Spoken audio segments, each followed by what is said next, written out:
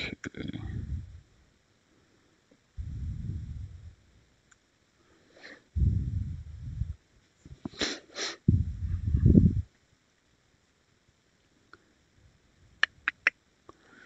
Oh, GitHub is confused. I had my .edu email in there, and then I no longer have that email, and so now they're telling me that I need to downgrade to free, but I did downgrade to free, so I'm not really sure why they have this big banner yelling at me, but I'm wondering if it'll go away. Let's see. Okay, let's just cover some things that we have done. So we got the any source merge. All right, I think we have enough people on here. All right. John, can you share the screen? Yes, I can hear you. Yeah, John, can you please share the screen? Oh, Because you're not sharing. my bad. Thank you. Right. Great. Cool. So yeah, so I think probably everybody who's going to join is on right now. So next Tuesday's meeting, I have to make it an hour earlier. I'll bump it up in the, um, um, wait a minute. This is Tuesday. Wait, what happened here? Oh, I accidentally deleted Tuesday's meeting. Okay. So next Tuesday's meeting, I have to make an hour earlier. Okay. God damn it. Okay, there we go. Now all is well. Okay.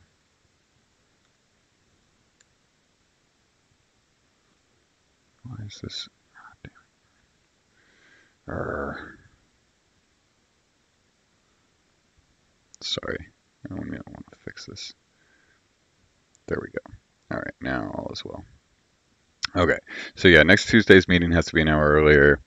We got the any source merged, which is basically just the config parser based one. Parser based source. So this will be the basis for a new source tutorial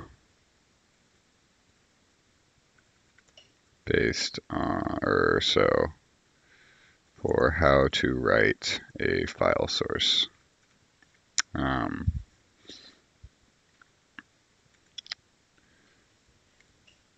And then let's see what else got merged.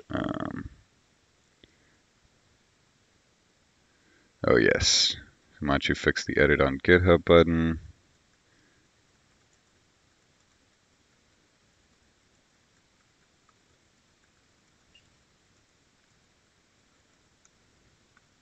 Nice work. Oh yeah, we got doc testable examples for the database operations.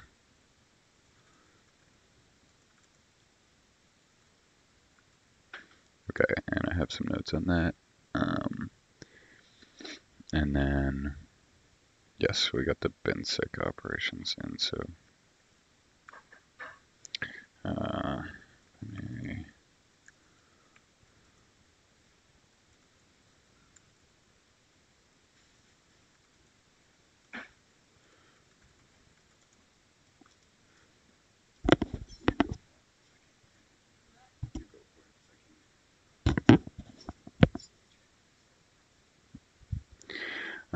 so we got these binary security analysis operations merged.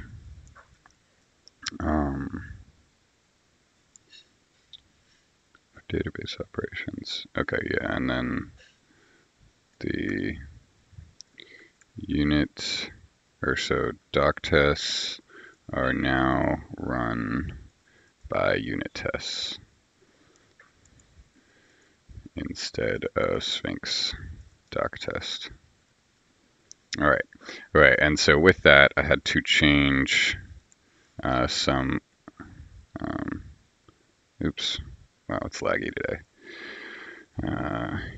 Unit testing doc tests resulted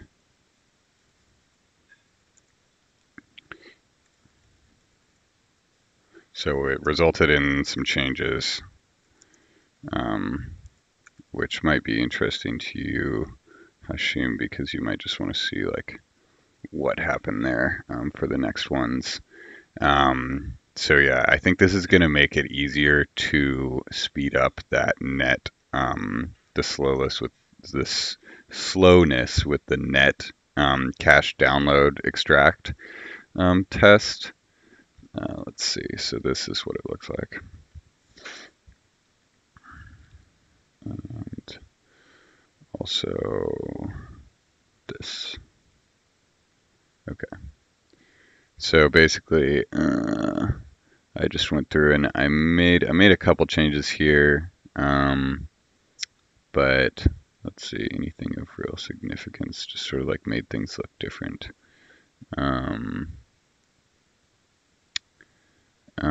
Let's see. Most of them had to do, there were things that, okay, so I got rid of the doc test header. So basically now everything within DFFML is accessible to all of the doc tests. And if you need more things, then you can look at this file here, test doc strings.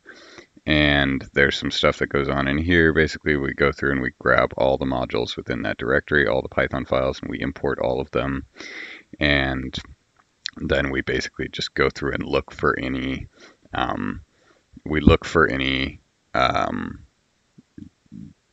anything with a doc string that has a testable example in it, and then we go and we run the test using the doc test module. And now the new thing here is that we can do sort of finer grained setup and teardown for each test. So for example, like on the accept user input operation, you basically give the path to it. So like instead of DFFM, right, so the path to accept user input would be dffml.operation.io.accept user input. So if you want to provide some wrapping around that, you say wrap, and then you basically just flip the dots to underscores. And so you say wrap underscore operation underscore IO underscore accept user input. And now this is the thing that's going to happen before. It's basically a context manager. It's a context manager around what happens before this test, or the doc test of this thing. And so then we can make the mocking and stuff on the inputs and stuff just for that unit test, or this just for that doc test. And I had to do this for accuracy and predict. I had to train the model first because they aren't getting in order anymore. It's ending up running predict after accuracy, or it's ending up running train after accuracy and predict. So therefore we had to train the model first.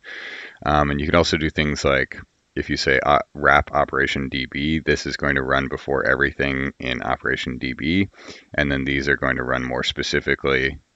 So basically, if I'm running the dffml.operation.db.db query lookup doc test, then it's going to run this wrap operation DB first. And so basically for everything within operation.db, dffml.operation.db, we're going to create these tables. So I copied your stuff I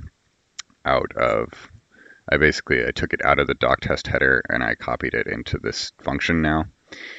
So now, yeah, you see, I just copy pasted it into here.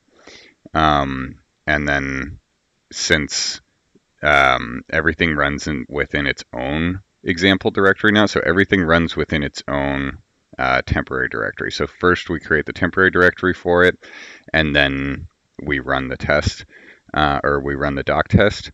And so we create this SQLite database that's why I had to change them. Is because now they don't run in the same order, so we didn't end up with quite the same output and stuff, so I had to tweak them a little bit. But I tried to get it mostly in the same order.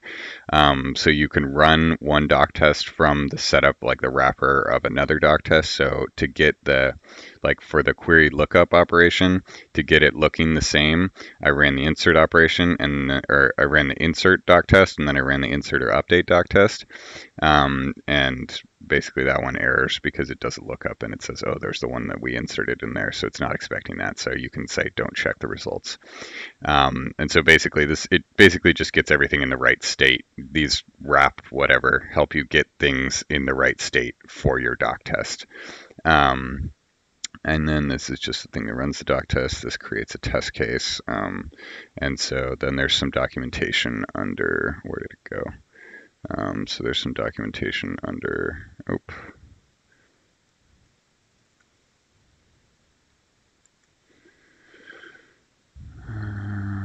contributing documentation.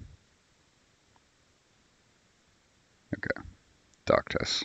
So this sort of shows the new way of running them. And the thing about this, the main reason why I wanted this is I'm about to add this new high-level function, and I want to be able to run the doc test individually. So then I spent like 20 hours doing this for some reason because it seemed like a good idea. Seemed like a good idea at the time, right? So now you can run doc tests individually. So you don't have to spend time running all the other ones if you're only working on one. So yeah, that's convenient.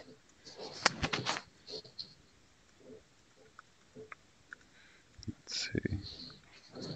Okay, so there's the docs for it. Yeah, hopefully that ends up being helpful. And then I think so. I was messing around with trying to speed up the net thing. I think I'll hopefully get to it today. I think I've almost got it. But we can do finer grained mocking and stuff. And the other reason I needed this is I needed to like set up this whole TCP server and stuff, and for an example on the run data flow stuff. And yeah, it was becoming a mess. So hopefully this makes things easier to do setup and tear down around doc tests. All right, so that sort of covers like what's been going on. Does anybody want to broadcast to anyone else what they've been doing? I thought this probably affects everyone, so I wanted to cover this. But we can move on to whoever wants to go next. Hello, John. Hey. How's it going? Yeah. So it's going fine. Can you look at the PR related to Java? Yes. It's been a long time since then. Yeah, sorry about that.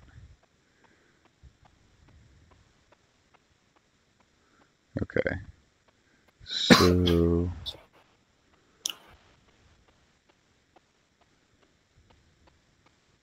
okay. I didn't get a chance to look at this. Damn it. My gosh. I forgot about this. I'm sorry. Okay. Yeah, I was supposed to look at why is it not creating the temporary directory. Okay, let's find out. I have to do my performance review this week. And so I'm good. It's been let's see. Okay. We have to like write our own. Oh, damn it. Okay. Wait. Is it still recording? Okay, good. We have to like write our own performance reviews. So it ends up being kind of weird. It's like you write it and then they decide whether it's good or not. Let's see.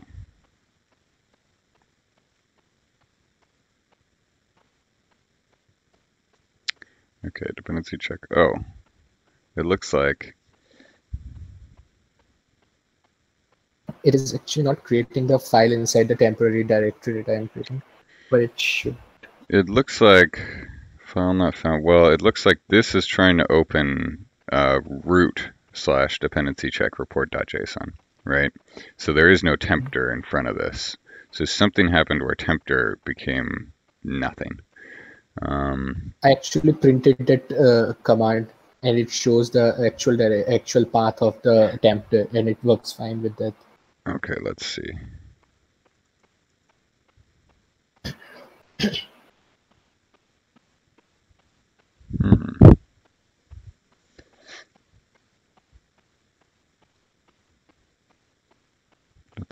it's not printing the logging output right there.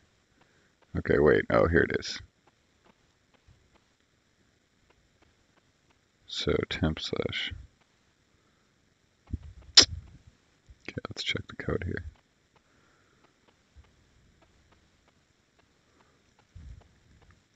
Yeah, it looked right.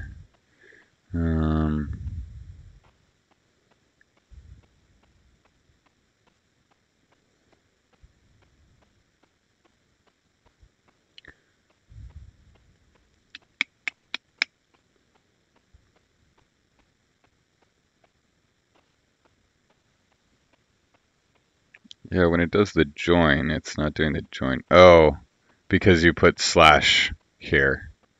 So you can't put slash here. Oh, Because when you're doing the join, that is going to add the slash.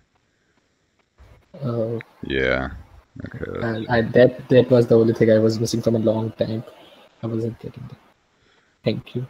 No worries. Sorry, I'm sorry I couldn't see that earlier. I looked at this a few times and I was like, I just couldn't figure it out. And I don't know. It's sometimes you don't see things right away. Yeah. Let's see. I hadn't had time to pull it down and actually mess with it. Okay. So, I mean, that should fix this. The one thing we need is, yeah, we need to make sure that if package... Yeah, I have made that code. Okay, you're gonna push that? Okay. Yeah. Sweet. And then I think we're done here. So. Yeah, it is complete. All right. And then the other thing is I wanted to say, so let's see. So should I dependency check? You are actually writing it in the 24th April. Shouldn't you create a new minutes for that? Friday 24th. I think sorry. No worries. No, I did that earlier though. I did do that earlier actually. So that was exactly what was going on. It's like the beginning of the meeting. It's like, damn, I did it again. Okay, so fixed issue with pathlib separator or the join having a hash hit. Okay. And now should I? So I'm going to try to, John will try to, let's see. Yeah, John will create the first subflow, and then so I'll create the first subflow as an example. So Yash can start converting the rest of the operations we have to be run within subflows for their respective languages. And then we'll be able to, so this will end up with our tool that can actually be run on multiple languages now. Yeah. So that was I was going to ask you for something. Yeah, I'm sorry. I've been needing to do that. I'll try to. So if I'm gonna do, let's see what I'm gonna do. I said I was gonna do something else today. Let's see. And now I've already forgotten. Too many things. All right. Okay. Is there anything else you need from me right now, Yash? I just want to ask, what should I work on next? And you have given me the task of data flow. Yeah, right. Yeah. Okay. So then in that case, I'll definitely let's see. I'll definitely try to get that kicked off today, and then let's just make sure that we have a test for this guy with a jar file, for that single file if it gets told to scan a single file.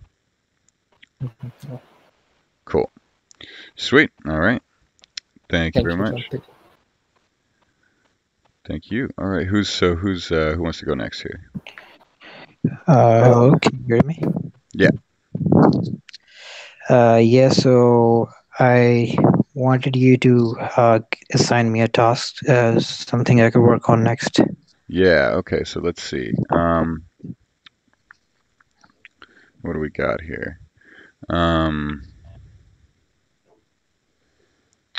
had something that I was thinking of. What was it? Okay. Let's go. Man, I had something in mind. I just thought I need to be writing this stuff down. Okay. Maybe it's under issues. Maybe I did. Let's see.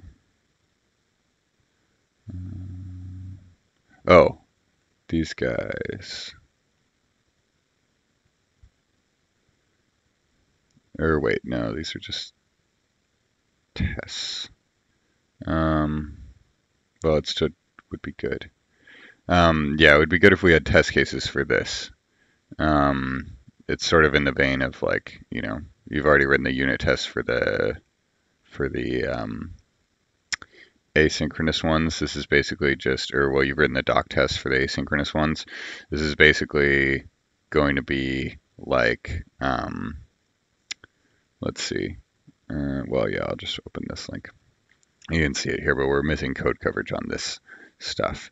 And so I think if we look at just like the, let's see, tests, high level. Okay, so it's going to look very similar to, wait a minute.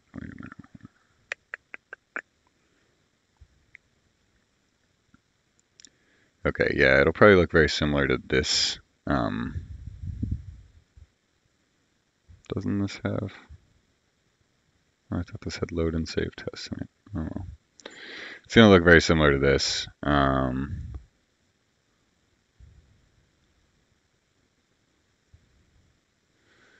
So basically I mean, these guys, or I guess train is already tested. Well, we still want to have tests for it. So basically just take this, take what's going on here and don't put async keywords in front of the tests, and just run the same stuff. Honestly, yeah, you may be able to just copy paste this and remove the async keywords. But let's see, and then no, that won't take you very long. So let's see, what else can we get you to do? But if you could do that, that would be great because we're missing coverage there. Oh, Sure. Save and load tests, also good. Let's see, but oh, this could be good.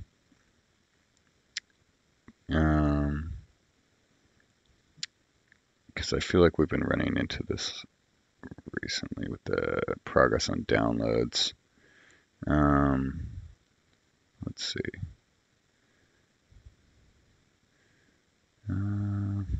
Let's see. There's a lot of things here, but let's see. What's something I might give you something like chew on?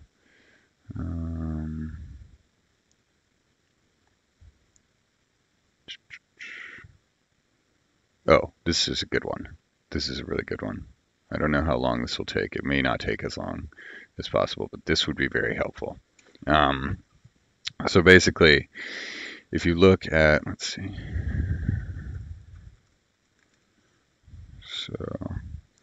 So if you look at this issue here, or if you look at basically any class that's still so right now the way it works is we have the config equals, right? And then when you instantiate the class, you should pass the config as the first argument.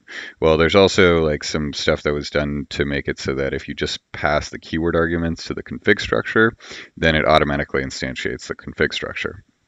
Well, we need to make it so that if we don't pass the config, or like if we don't pass the config structure, we introspect that all caps config and check to see if it has all default arguments. If it has all default arguments, then we just instantiate the class with the default config class. So that's what we're doing here. Does that make sense? Yeah. It's going to be like a little bit of trickiness, Python-wise. I think you're going to need I think data classes dot fields and stuff. Let's see. Let me just make a note of that. So, data classes dot fields will be helpful here. So let's see. Yeah, this one would be good, and then this one would be good too, and this one is probably just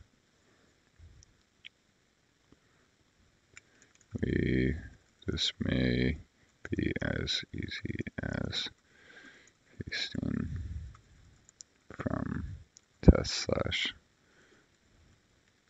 high level and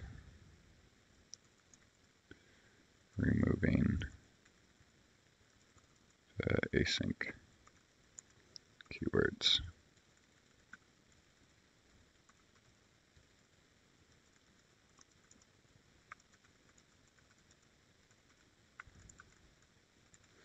Okay. Yeah, so, oops, I was going to give you that issue link. Yeah, so these two are probably good next targets, and then if you get done with those and you want something else immediately after, the save and load need tests, and this is probably going to be pretty simple. You could even use something like, well, I guess you might want to make like a fake source or something. Or no, I guess you could just use a regular source. But basically, yeah, the save and load functions need tests, and I think they have examples. So this might just be as easy as, or do they have examples? This might just be as easy as copy pasting from the examples too, but they're just things that need to happen. So let's see. And then other than that, I feel like I may get done with that pretty quick. So let's see.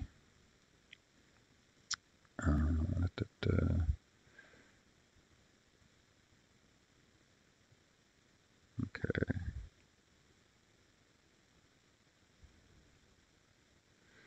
I mean, there's some other stuff. Let's see. Let's see.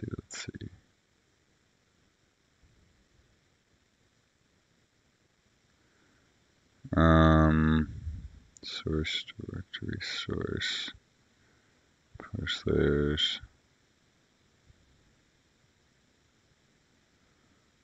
Configuration parameter sources.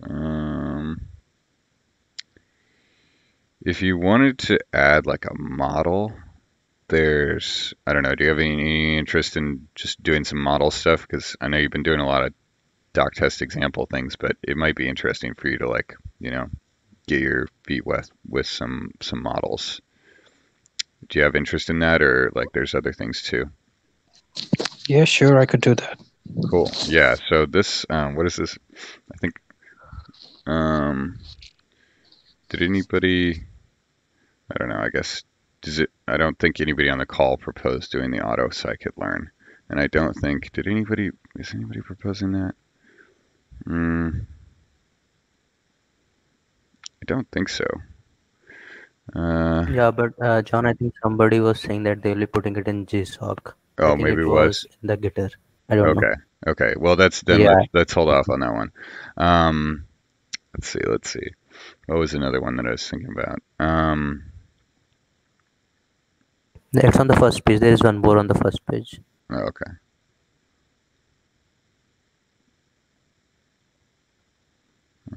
Well, that's okay. If they were, then let's just skip that. There's fast AI. Fast AI. Yeah, so this guy seems to have dropped off the map though. So I don't know if he's still around, because he kind of like made one change and then never came back to it. Actually, he made 2 changes and he doesn't seem to have responded. So my guess is this is not going to happen. Oh, actually, this would be a good one. This is already like part of the way done. If you want to finish up this would be super great, because this like makes things really slow, the fact that this isn't done. So basically, what this is, if you want to take this and finish this up, this would be, and then you can sort of see how the models work too. Sure thing. Off this, it give you like sort of like, a smooth introduction to what's going on in the model, so you get to see the code and stuff. So basically, what's going on here is importing at the top of a Python file results in the module being loaded whenever the file is loaded, of course. When we list all, or when we look through all, like basically this patch will make loading, or will make, like, it'll just speed up things. We'll speed up things in general up anytime when all modules or all models are listed, because so in one of these examples is the HTTP API. For example, by the HTTP API, because TensorFlow, which is huge, only gets imported when the model is instantiated. Does that sort of make sense? We're basically just importing it dynamically. So. Yeah. Cool. Anything else you wanted to talk about, or? Yeah. Also, will we want to change all our previous doc tests to adapt to unit test? Well, so they'll all get tested automatically, basically. That's why this took so long. So let's see. Let me pull up the.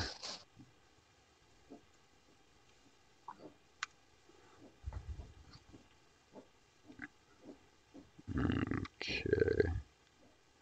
So you notice our coverage increased too by like 1%, because now they're getting tested. Oops. Now they're getting tested with everything else. So.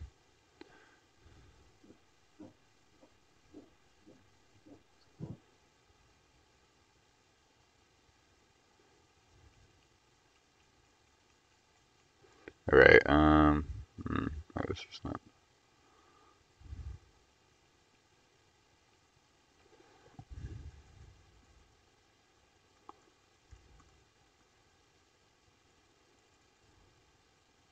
Oh, doc strings. Right. So basically, all of these, like, they're all being tested here, and I think it added like 44 unit tests, but basically, we're not testing them anymore within the doc test library. So if you run like so if you see this link, it'll show you how to run them individually. Or if you just want to run all the doc tests, you can run them like this now instead of the old scripts doc tests. And then if you want to run one individually, like this explains, basically remove dfml dot and change all the dots to underscores, and now you've got your individual doc test. Right. So now they run as a part of like the main test suite, basically.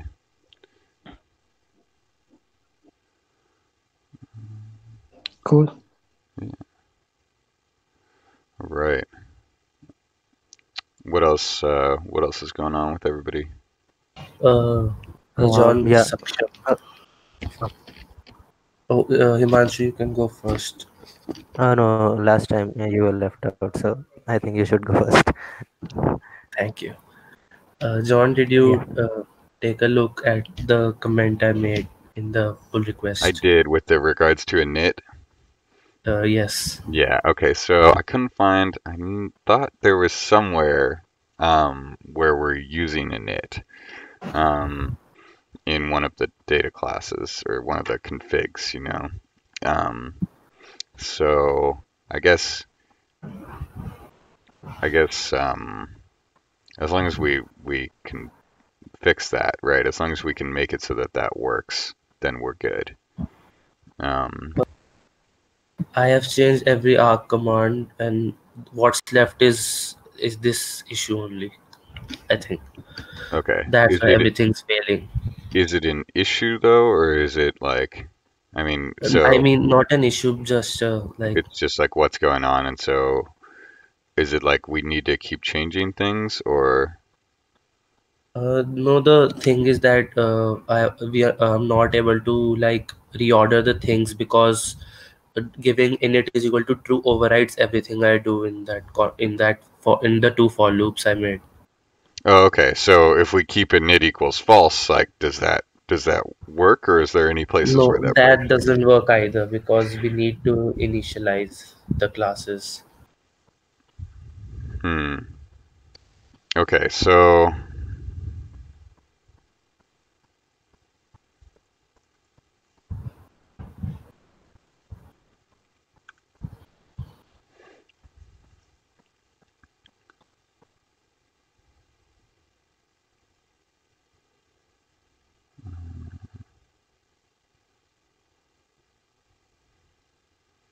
oh, I see. I see what you're saying. So, okay, you're saying annotations. Wait a minute. Okay.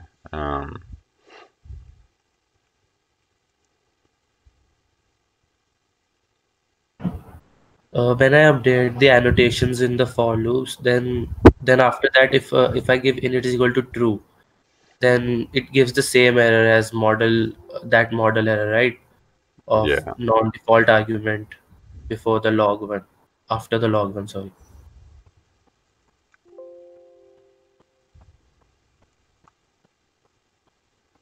Okay, let me pull this down.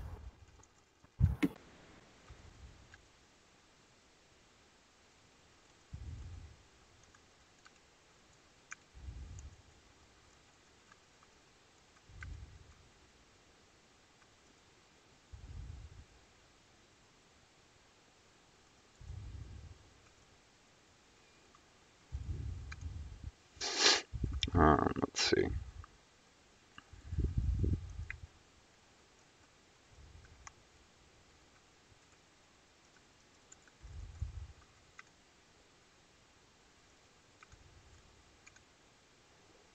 Okay.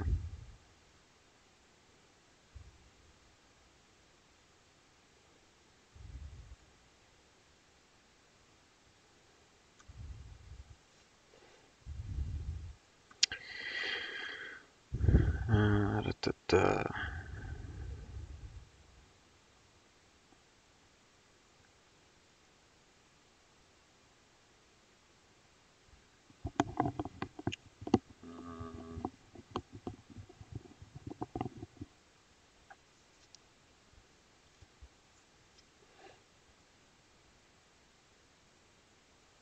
Oh, great. We hit this.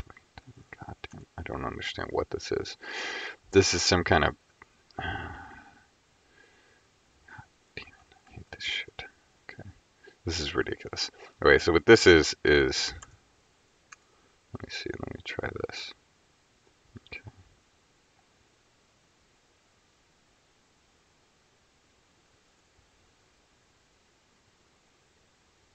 File source config takes no arguments.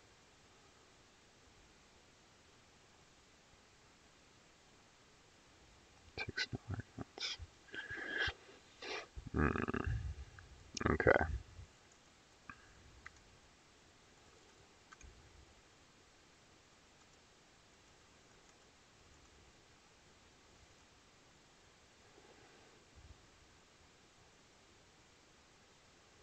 Hmm.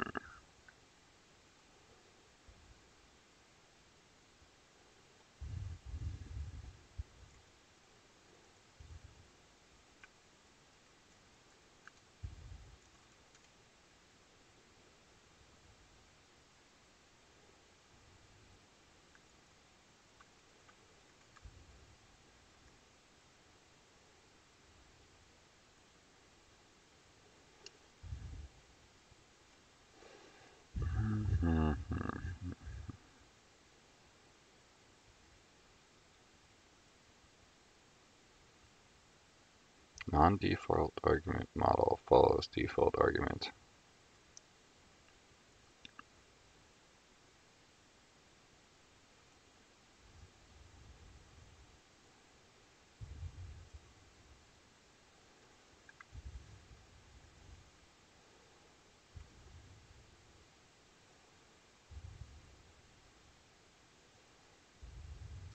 Well, we're doing this on setup.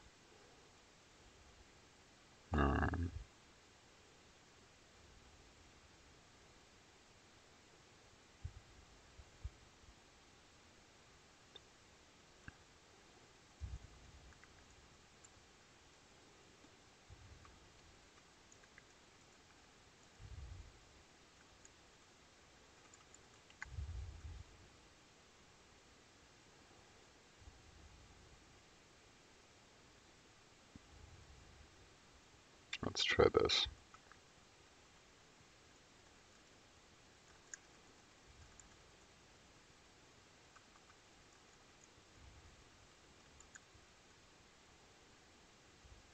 Nope.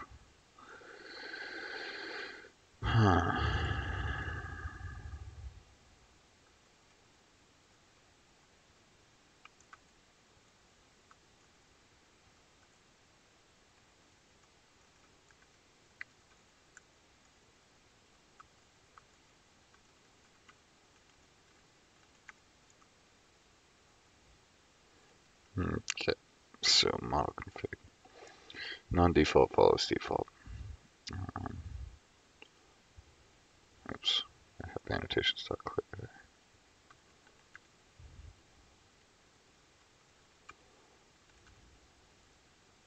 So as long as the init is set to true, everything I've written before that doesn't matter. It doesn't matter. It always gives the same error. And after if you print the data class dict after the initialization, after the instantiation of the data CLS, you'll see that it doesn't matter when init is true. What you have written before doesn't matter. Sorry, say print where? You print data after giving init is equal to true after that line. Okay, so if you print it there, I'll notice that it's not.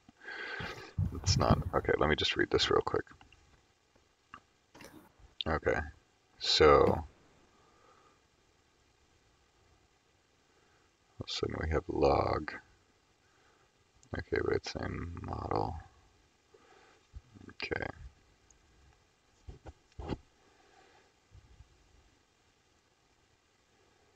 Okay, now I understand why you did MRO. Okay, I was wondering what was going on with that.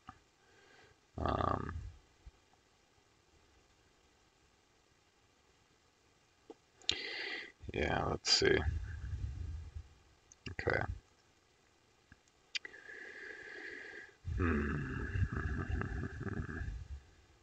Okay, class orientations. Okay.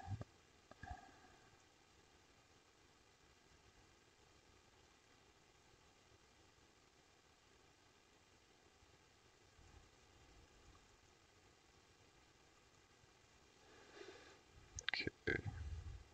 What are we complaining about here? We're complaining about model command. Looks like model command config and model, which is class model. Annotations. And then we've got, let's see, default missing type. Okay, yeah, and clearly you put log before model and annotations, but data class is not happy about that. So let's go look at that.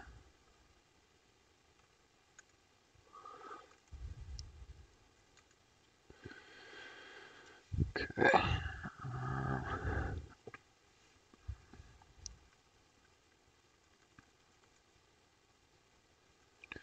Only consider fields in the init call.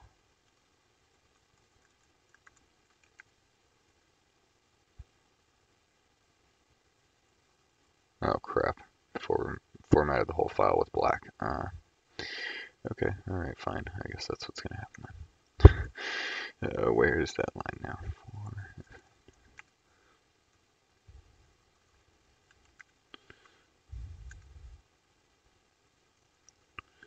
Okay.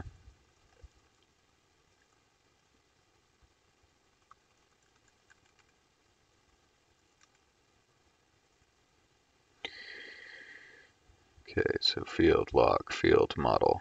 Okay, it hit field model. So it hit log first.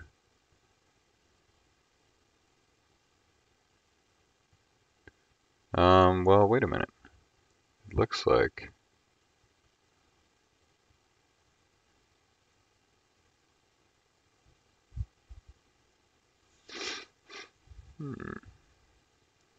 okay. So class list default dict or new dict default dict. Okay, so we grab the annotations. Class dict is class dict. Okay, for var and class annotations. If it's not a data class,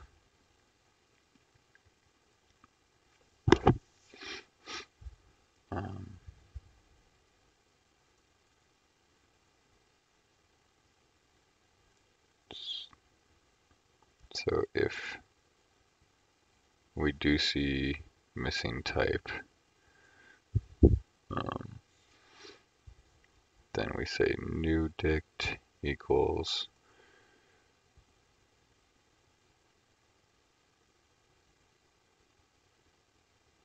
okay, so if it's missing, it goes in new dict. If it's not missing, it goes in default dict.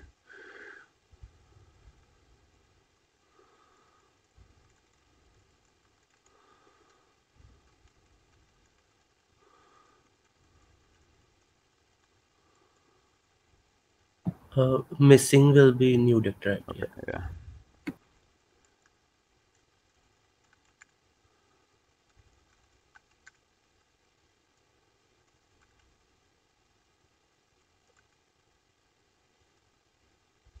Okay. So missing. Uh-oh, they're both there in both. That's what's going on here. Let's see. So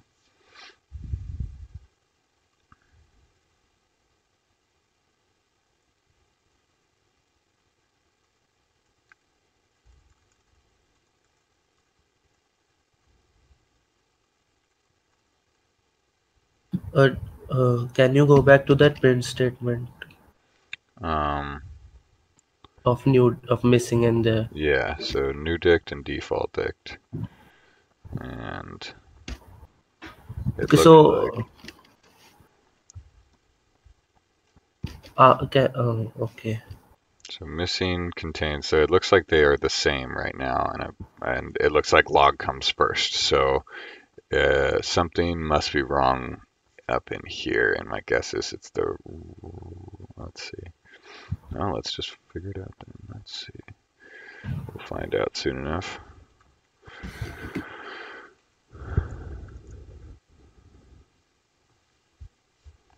Not yet. No, I'm good. Thanks, Boo. Yeah, I'm good. Thank you. I love you. Let's see. Okay.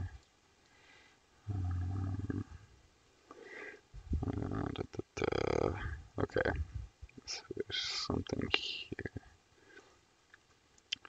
For var in class annotations.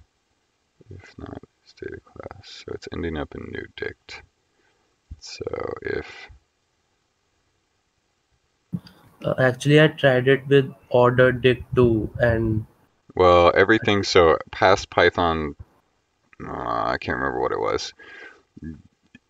You can Google it, but past some version of Python, regular dict became the same as ordered dict, and we're past that version. So yeah, I had been using ordered dict everywhere, and I looked it up one day, and I realized, God damn it, I don't need to be doing this.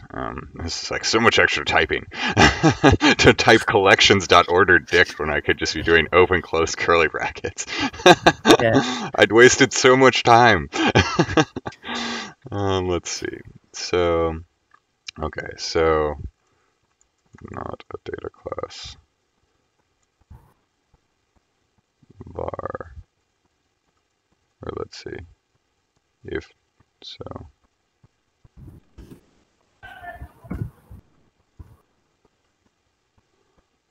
Okay. Wait a minute, what just happened? Oh. We just hit a different error here. Okay. So model command config, not a data class, not a data class. So we're in this loop. Fields get var.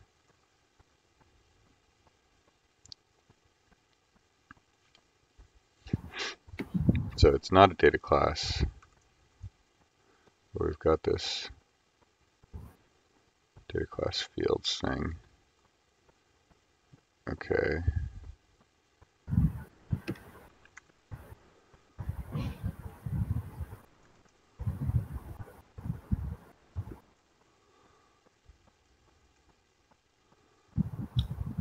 And they're showing up in NuDict. Okay, so let's just see what's up with that.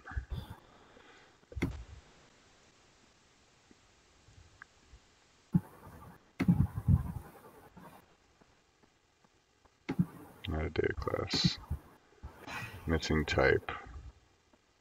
Missing type object, untagged. Or wait.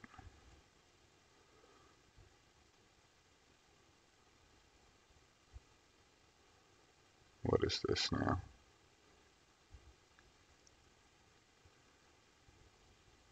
Okay, we need to do it in here. Let's see.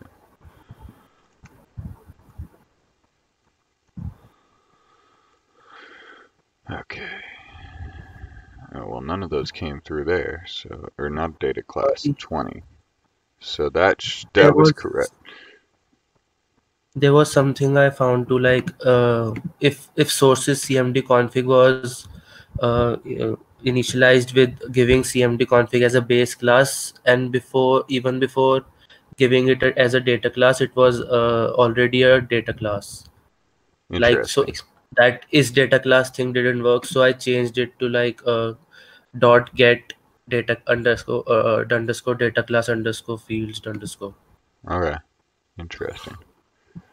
So that's very interesting. That means Python internally must make everything do that. Let's see.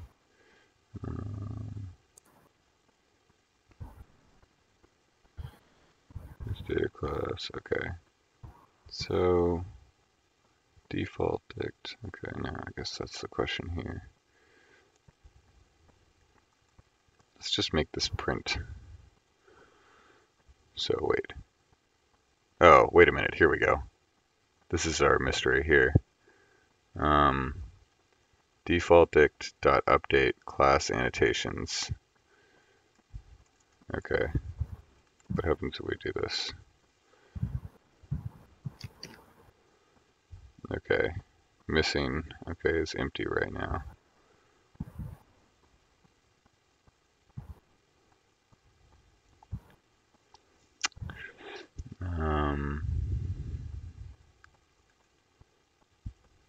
Why do you shave? That's one other question, was why were you shaving off that last index? That is the object that data class. Just object. Yeah. Okay. Okay.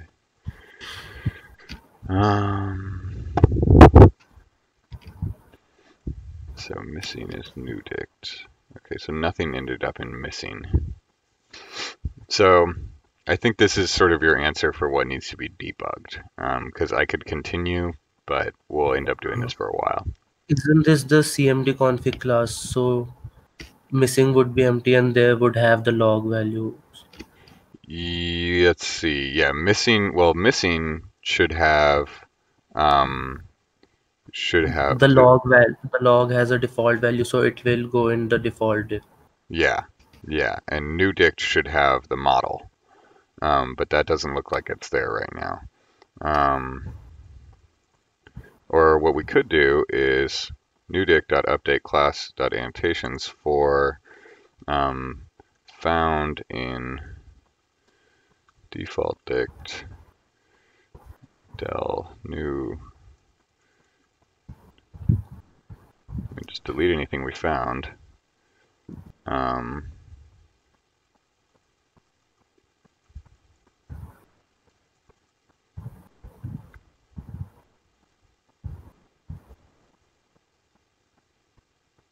Key error read write. before found in default dict. If found in... Oh, see, Yeah, I think what we're hitting here is that there are some errors because of like CSV source config inheriting from the file source config, so I had to take care of I that see too. what's going on. Yeah, okay. So, yeah, it's because it's actually going through. Every config Yeah, data it's going clause. through every config. Yeah. What the hell? That's why I had to make it very complicated with update Yeah, and stuff. with the MRO and yeah. Okay.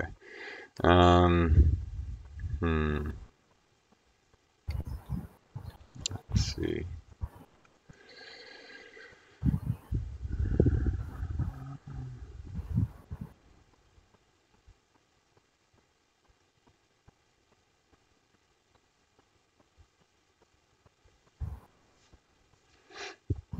Class annotations items. Do we end up with what are the annotations to start with?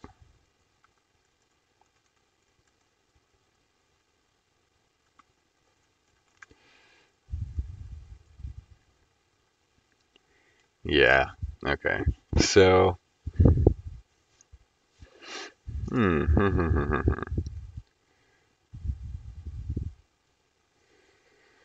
So. Yeah, I'm missing in there. I'm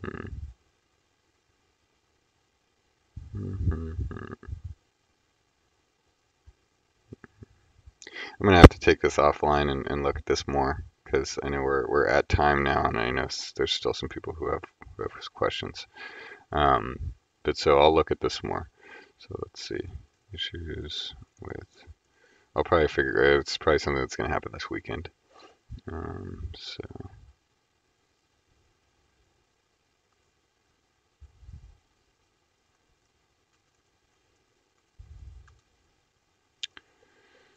Just. Wait. Oh crap. I don't have a diff of that diff. Damn it.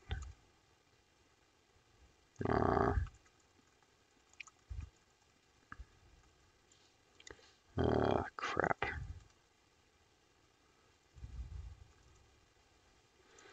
I can make a diff of the diff, I guess. Okay, good. I'll just post this thing. How would I do that?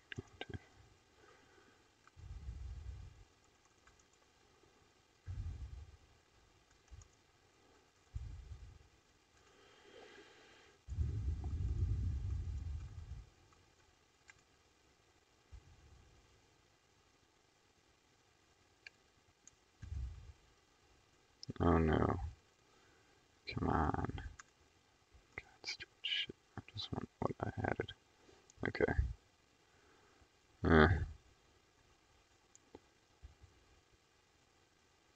Okay. Wow, this is super not the best way to do this.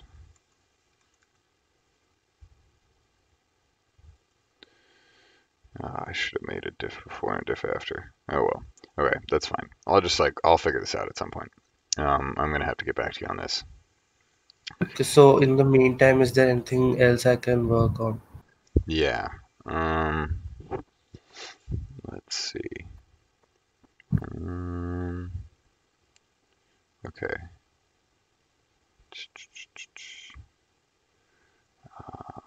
Okay. What would be good here?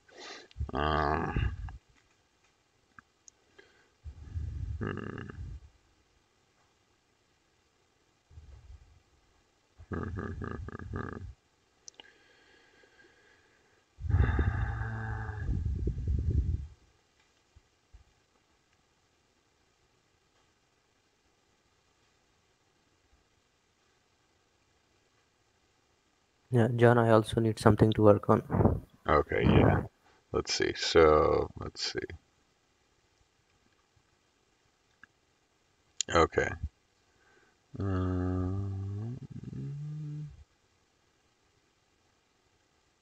This is probably something that we're going to do after we unify. So let's see.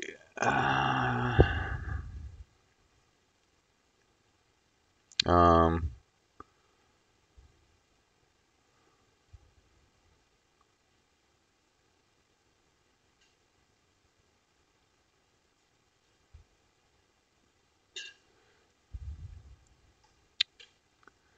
well, you could do this one, Himanshu. Yeah, okay. That might be a good Yeah, one. seems to be Or, good. the cleanup stuff is not the most exciting, but needs to get done. So let's see. There was another one that was,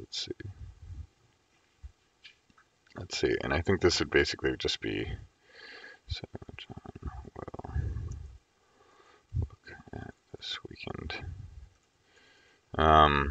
Okay, and then the other thing we had talked about, okay, so one second. So, so that was the other guy. Okay, let's see. Actually, I think we have, I'm sorry, I can't remember how to pronounce your name. So actually, it is Sudhanshu. Sudhanshu. Okay, yeah. Yeah, Sorry about that.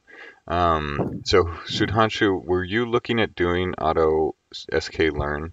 Was that something? yeah, yeah, Okay. yeah. That was my proposal. Okay, so let's stay away from that. Let's see, and then let's stay away from that one, and let's do. Where was that? I was just looking at that.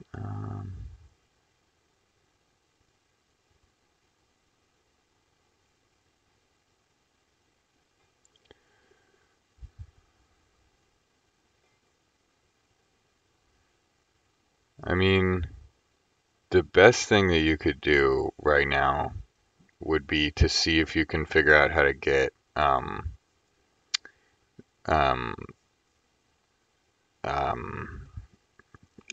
Conda in the CI, Himanshu, for Vopal Rabbit.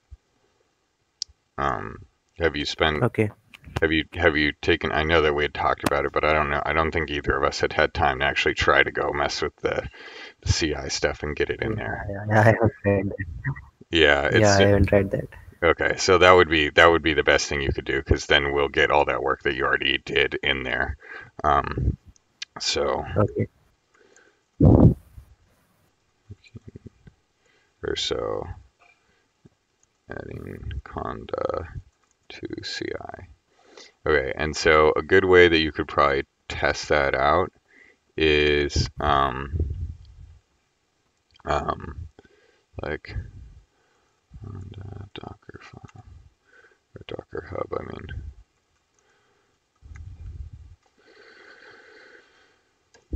oops.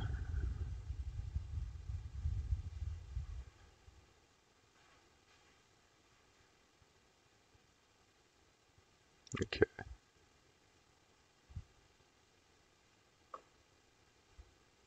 Okay, I would try making it work in this first. So try making it work in first.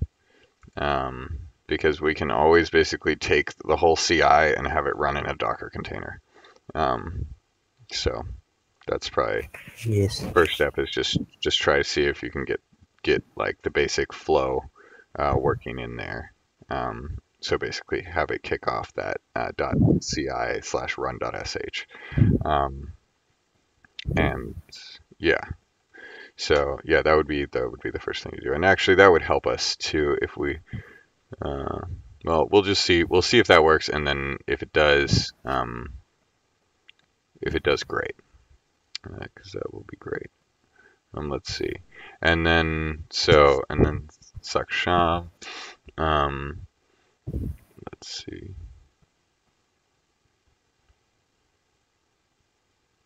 Okay, where did that go?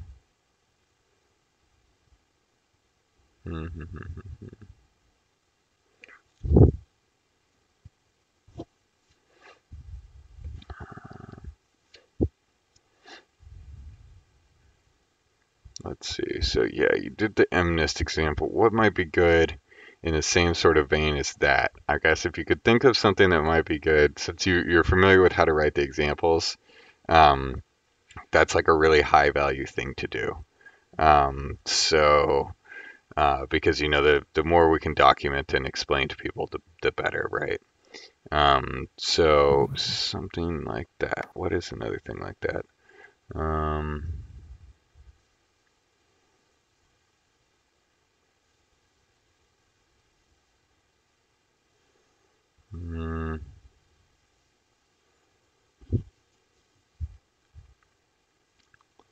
Let's see.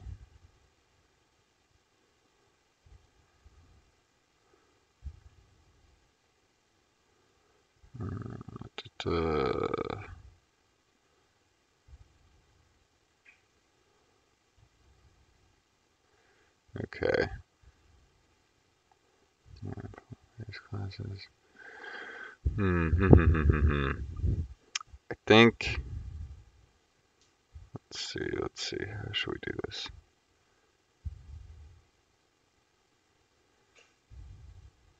Okay, MNIST. And well, so there's one. Let's see.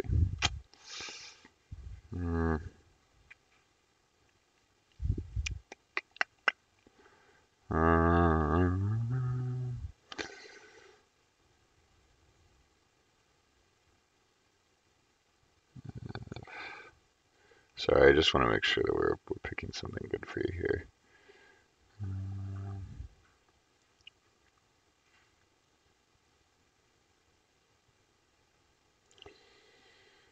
You're about to go into the sources and do the data flow source. So if you want to do, actually, you could do the data flow source right now. So yeah, I want to play with data flow and operation stuff. yeah, so that would probably be the best thing for you to do right now, is to look at. So let's see.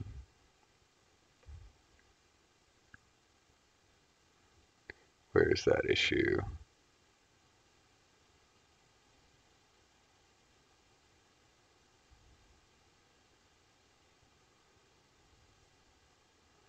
Where is that? Oh, well, it's not super important. You can always find it, but pre-processing.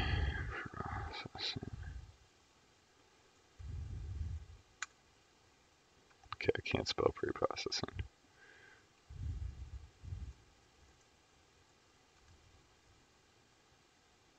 I swear I spelled that correctly, but okay. Or wrong the same way, at least. Okay, so this stuff was like focused on like getting operations, right? We had this whole fancy schmancy config scheme of everything.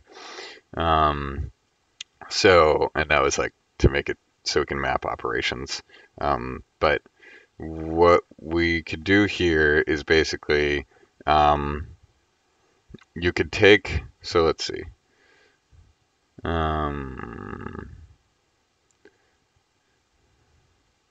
Operation based pre-processing source. Oops. So you can take data flow based.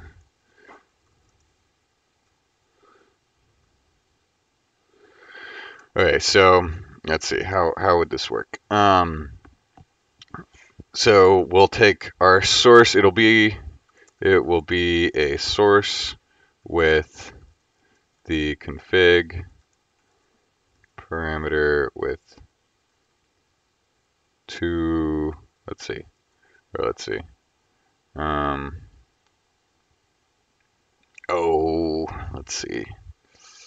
Yeah, so it'll be a source, and the config parameter for this source it'll take probably so it'll be similar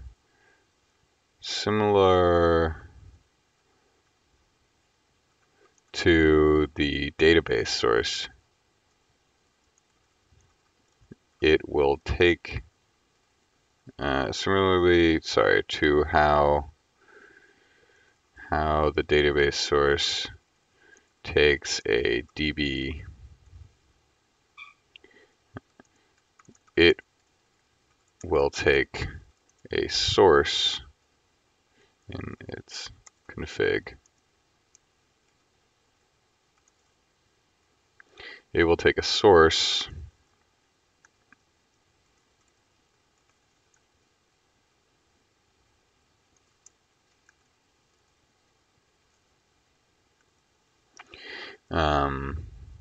it will take a data flow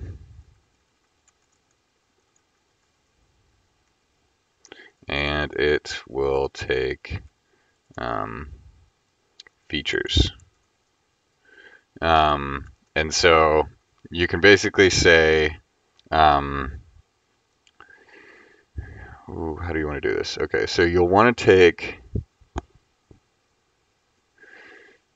to have its repos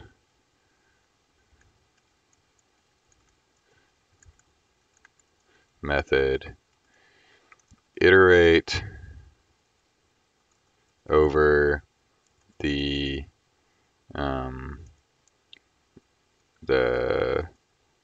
self.config.source.repos and run the data flow on each repo.features using using self.config.features. There's another issue that would have helped with this, as the input definitions. So let's see, and how should you do this? What's the best way for you to do this? Actually, this is perfect. This is perfect. Okay, so yeah. Oh shit. Okay. Okay. So let me know if this makes sense. Let's just recap here real quick. So we create this pre-processing source, this data flow based one. All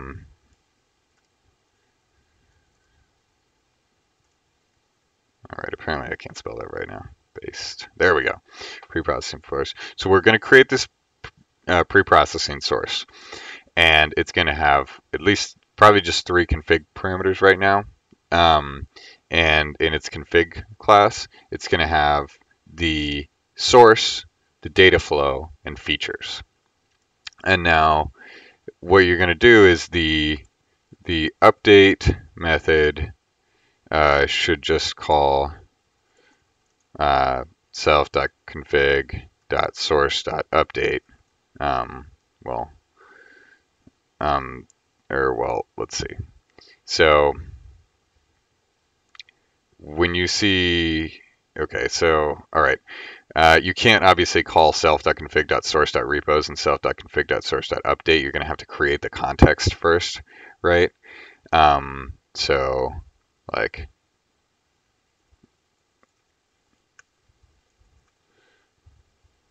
so let's see.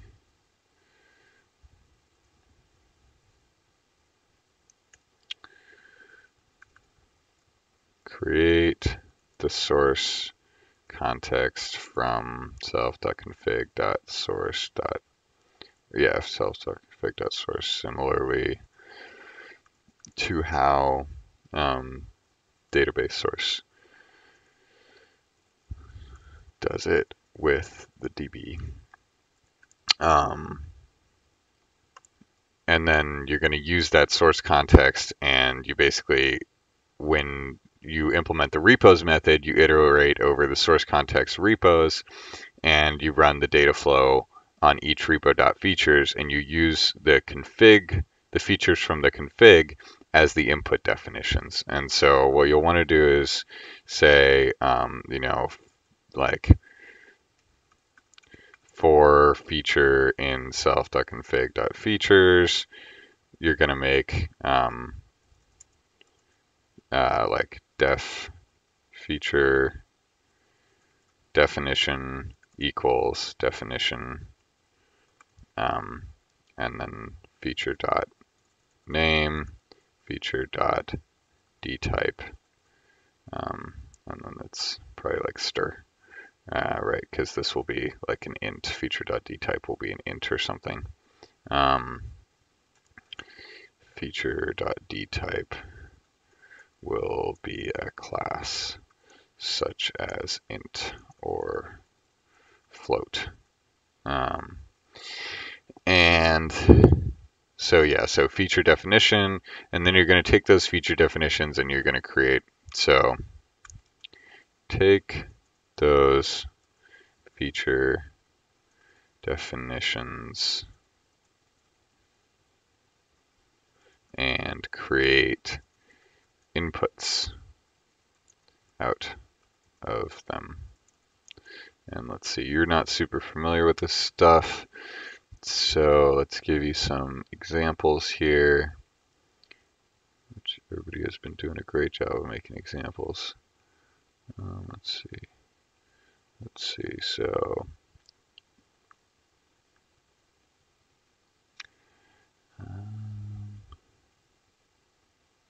that's a good one. I mean, just so take a look at these operation examples to sort of get the feel for how to how do you run the data flow, and how do you add inputs.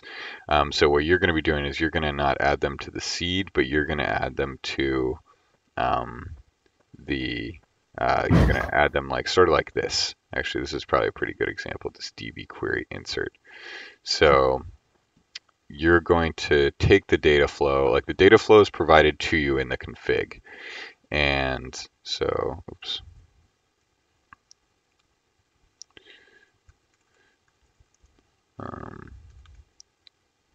Then run the data flow provided to you in the config and pass all the features as inputs. Oh, this is going to be really great. So let's see. All the features as inputs.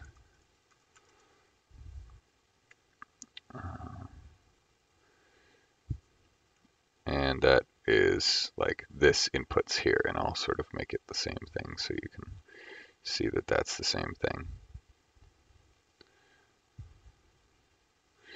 as input. So run the data flow provided to you in the config and pass all the features as inputs. And then use the output, so results, as the new repo.features. So, which means you'll call repo.evaluated using results as, or you'll just call repo.evaluated results. Then you'll yield the repo. Or wait, no, they're not called repos anymore. God damn it, record. Oops. Okay, you know what I'm talking about. Yeah, I get it. Yeah. Okay. So, and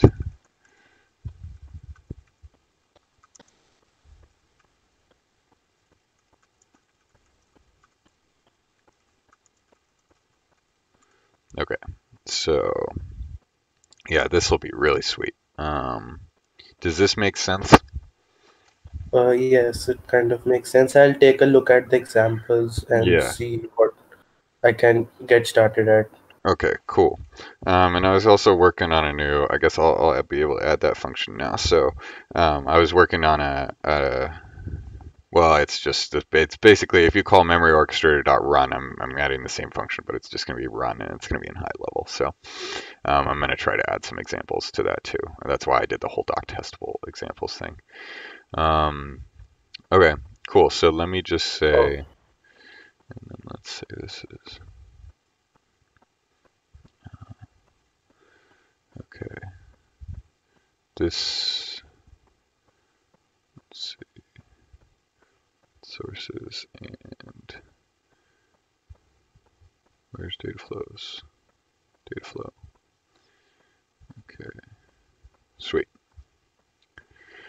also like after you've taken a look at that request, we can also add the CLI documentation. Oh, yes, exactly. We'll We want can to do some more work on it. CLI documentation on various things, especially like merge and stuff. Is that what you're talking about?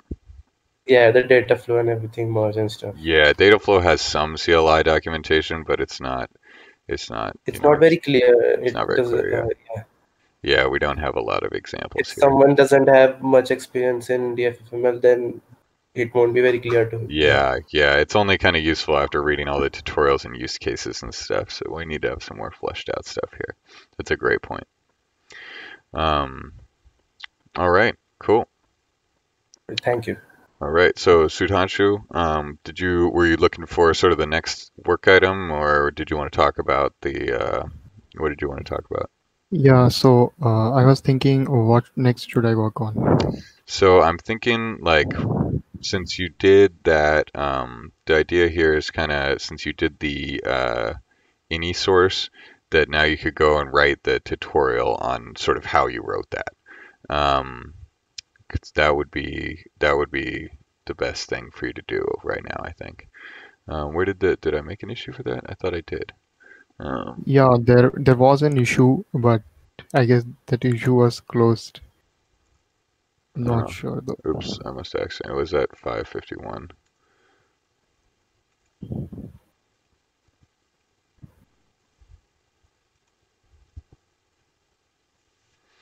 Oh yeah, create search for parsing any files. Yeah, this is the Okay, one. so this one, yeah, so now you've done this, so this one is closed, and now this one is the next one. Sure. So yeah, so basically what you'll want to do is, let's just add a little more detail to this. Oh crap. Oh shit. Damn it. Okay, I have my performance review thing, and I wasn't done writing it, and it's at 11 here, so I'm glad I noticed that. Okay. Okay, so you'll want to you want to make a doc/tutorial/sources/index.rst, then take the existing tutorial and move it under docs/tutorials, or whatever the URL is, /sources/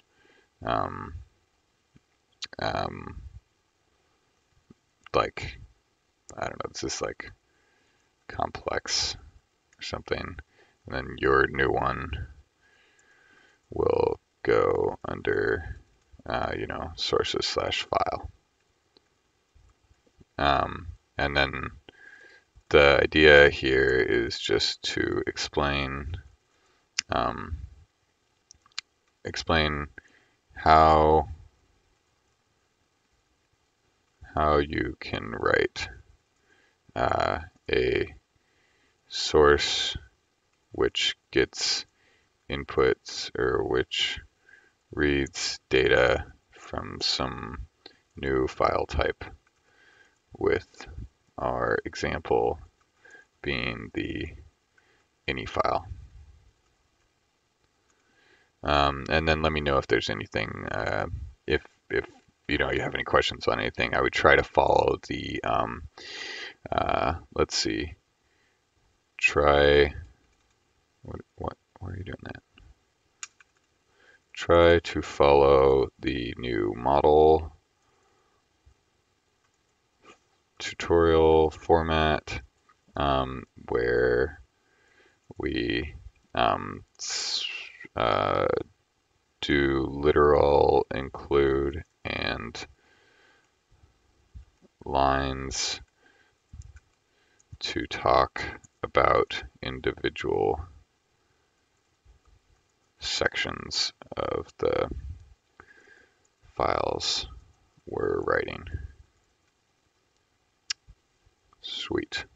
Cool. Yeah, this will be great because I know there's been a lot of questions. This has been a frequent source of questions is how do I get data from my custom file format in?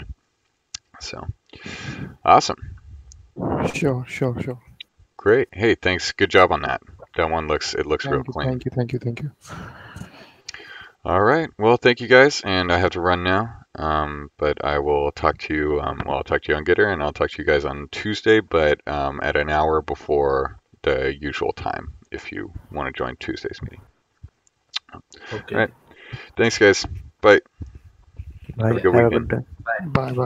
Good luck. Thanks.